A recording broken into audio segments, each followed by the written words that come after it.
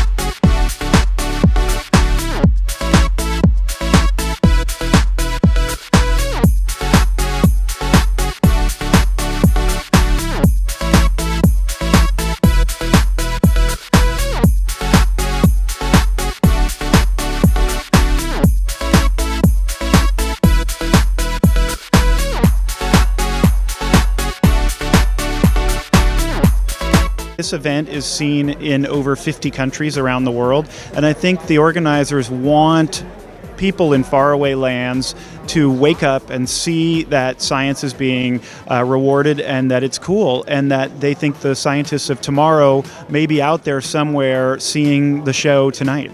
These are the unsung heroes. We us actors get a lot of the adoration and the credit being on screen, but to be here, tipping our hats off to the people that have really shaped society and saved lives is a real big deal.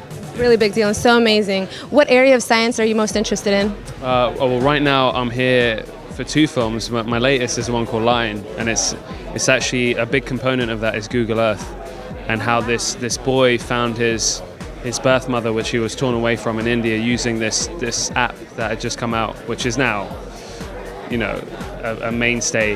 But it's great to be here and meet some of the Google guys. Absolutely. What area of science are you most interested in? That's a great question. Well, Space exploration, cures for certain health. I mean, it depends what day you ask me. if my mom is going for chemo treatment, who gives a shit about space exploration? You immediately go to science as medicine. The dreamer in me, the kid in me,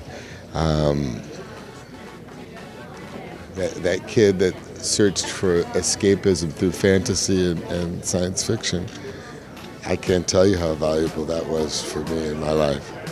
So space exploration plays into all of that. When you create, science trilogies, like sci-fi trilogies like Chronicles of Riddick, you live in that space. And I don't know if it would be fair to compare one against the other. I think all of the breakthroughs that we can encourage are valuable.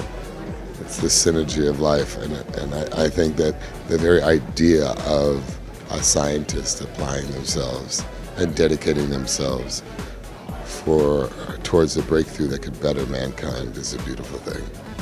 Thank you so much for your time. Thank you. Loved you in The Man Who Knew Infinity. How profoundly did making that film have an impact on you? Well, it introduced me to pure mathematics, which I was not aware of. For me, I was not a good math student, and I'm not a scientist by nature. And so reading some of G.H. Hardy's work, that great Cambridge mathematician, and realizing that actually pure maths is quite like art, quite like poetry. It's not just 1 and 1 make 2. And that opened up a new perception for me of science and mathematics. So meeting some of these people tonight, I'm very excited about it. Well, I think tonight is really important for the world, not more so than for me. And it's because it's a chance to recognize the scientists that are really developing the theories and building the work upon which we will build the future. I have about 420 kids in the ghetto that I'm from that have disciplined themselves to take computer science and robotics courses and GIS classes. And they've done it because, I did a really good job selling them this idea that they could be a part of the conversation and solve problems.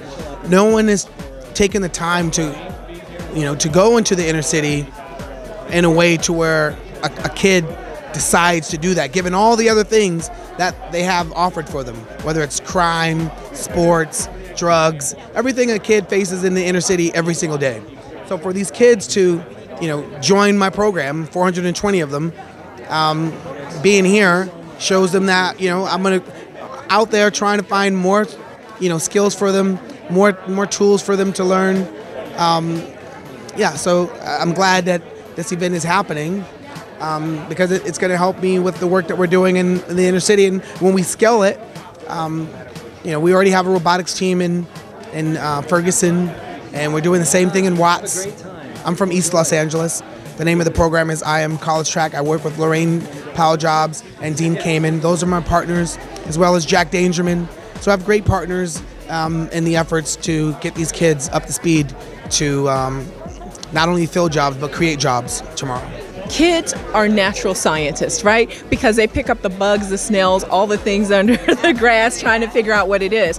And what we have to understand is that science is a part of our life, technology is a part of our life, and no matter what we do, it's going to be there.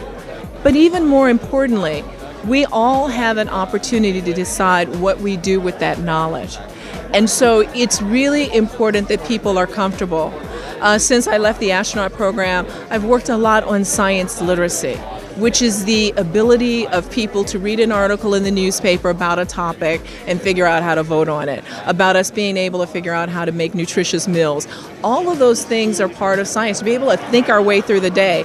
So the big deal about this now is that as we get more talent involved with science, as we get more women and girls and people of color involved, underrepresented folks involved, then all of a sudden we have this incredible perspective to bring to bear, this perspective that allows us to apply the full range of human knowledge and experience to solve problems and understand where we're going. I've always been in love with science, really, and when I heard about this contest, I thought that this could be a good chance to teach other people, because I also love to teach.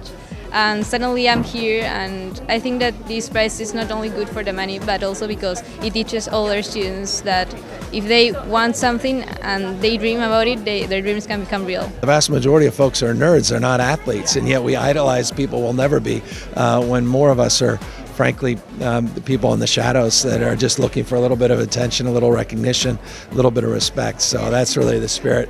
It's celebrating, frankly, a lot of forgotten folks that are the quote-unquote intel inside the remarkable advances we're all experiencing and enjoying in life.